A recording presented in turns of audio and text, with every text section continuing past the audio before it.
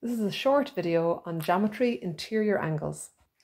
Here we have two parallel lines which are cut by a transversal. We've already spoken about how the transversal creates corresponding angles. For example, this angle here and this angle here are corresponding. We've also spoken about how the transversal angle creates alternate angles. For example, this angle here and this angle here are alternate angles. But the transversal also creates interior angles. The angles that are shaded are an example of a pair of interior angles. On closer inspection, we can see that the interior angles are not equal. We can see this one, for example, is acute, while this one is obtuse. So if they're not equal, then what rule might be involved, do you think, with interior angles?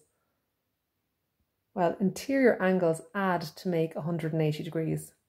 So these two angles, shaded in pink, when added together make 180. There's another pair of interior angles in this diagram also. Where do you think they might be? The angles shaded on the left of the diagram in green are also interior angles, and these two green angles add up to make 180 degrees. Why do you think this rule is called interior angles? Well, it's because interior angles are in between the two parallel lines. They're inside the parallel lines. And it's just important to note that interior angles are always on the same side of the transversal as each other. So here's an example. I've got two parallel lines of the transversal.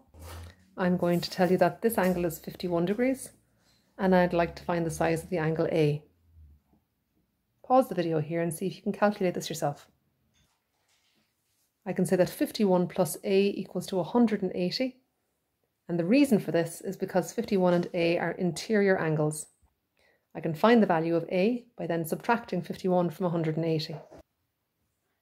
So A equals to 129 degrees.